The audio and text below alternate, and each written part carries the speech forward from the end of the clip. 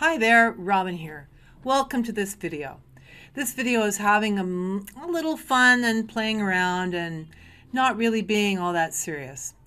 I first off have to apologize in advance because here in Baños de Agua Santa in Ecuador, we're celebrating the Santa of the city, the Virgin Mother. And well, everybody's letting loose with the coronavirus being so heavy. So everybody means that we're celebrating, and this means fireworks. So if you hear bangs or music or whatever, no, it's not the volcano Tungaragua. It's my neighbor celebrating. So think happy thoughts when you hear the bangs. It's all good. I was wanting to play a little bit because I have been a little too serious. So I drew some fish. And for me, fish are easy. I can jazz them up with paint and pens to be even more interesting. So this is me faffing about and chatting with you in normal time. I have found that every now and again I need to do this kind of thing because being lighthearted and having lighthearted art makes me happy, and it changes my state. It kind of reboots my brain. So this is also the best time for me to try out some products that I was putting off, or some techniques that I've also been putting off. There you go. See, you hear people tootling about around out there. All normal, especially because it's a happy time. And hopefully we're celebrating. So anyway, back to business. This is also the best time for me to try out new products and techniques because I'm really not all that invested about the outcome. I'm more invested about playtime, having fun, experimenting. It also makes me more resourceful in this time because I might be fixing things that I broke, or in other words, kind of like I drew something and it didn't turn out the way I wanted it, and how do I fix that? So I can put my perfectionist intentions to rest. I guess you could say I have all these ideas swimming about in my brain. Okay, you didn't like that one, right? I am doing sophisticated art. Okay, that was funny, right? Get it? No? Sorry? Well, okay, I tried.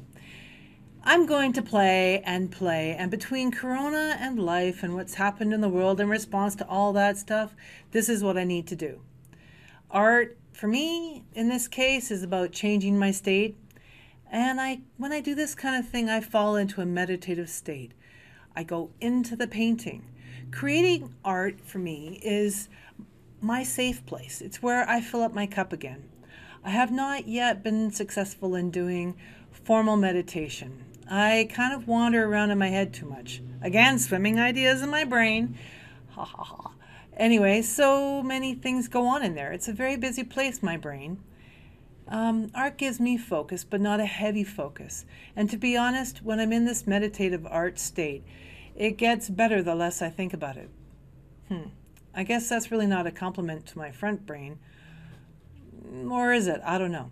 Anyway, I guess it's best sometimes that I just don't think. I just create and I get out of my own way.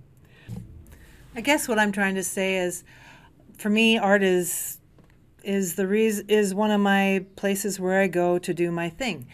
Nope, I don't drink or anything else like that, if you're interested in asking. And nope, I'm not interested in any of that either, as my health would be affected, particularly my heart. So no, art is my drug anyway, and that works for me. I get high off art that works out, and art that works out and pleases me. I get high off of doing a challenge and succeeding. Speaking of challenges, normally this time of year it is Inktober.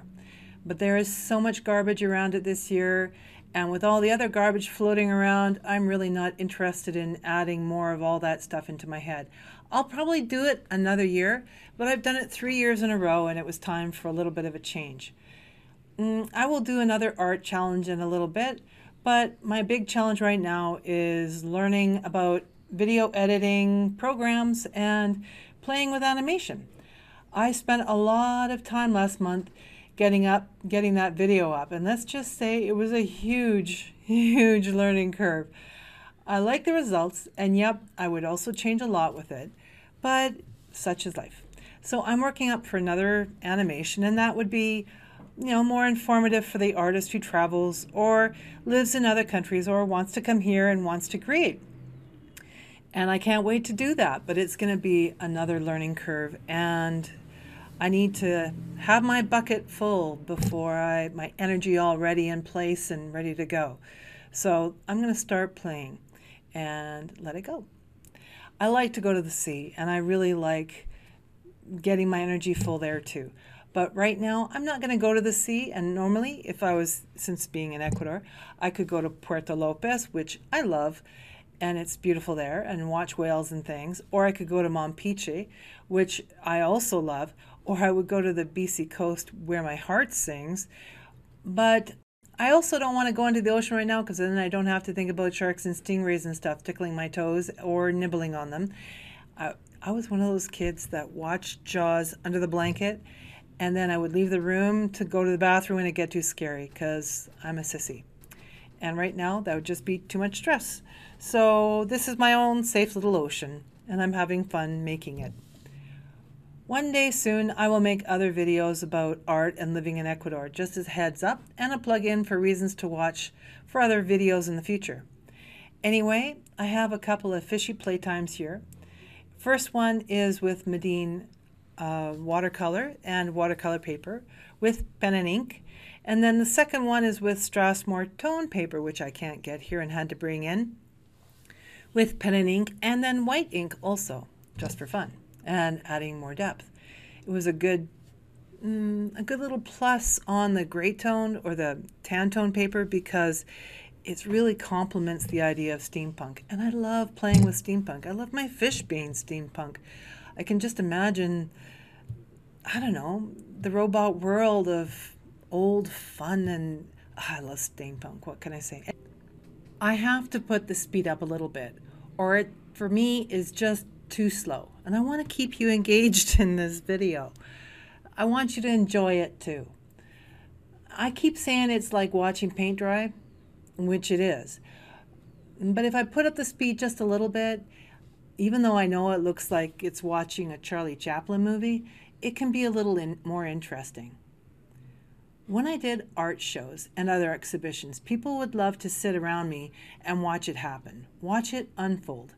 So watching art is, and in creation, in the movement of creating, is also meditative, and I get it.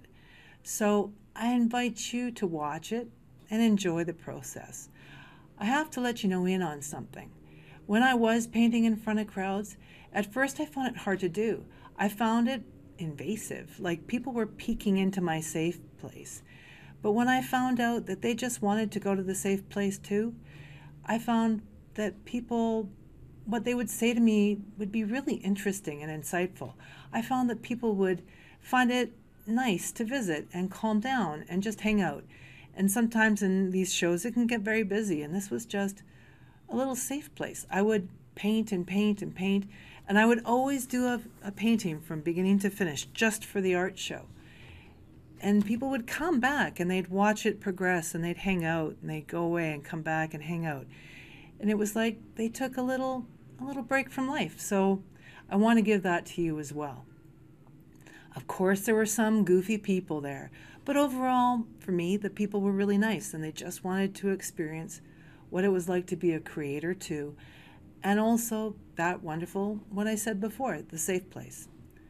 So what I guess I'm taking the long way to telling you is and to come on into this video and become a part of the process.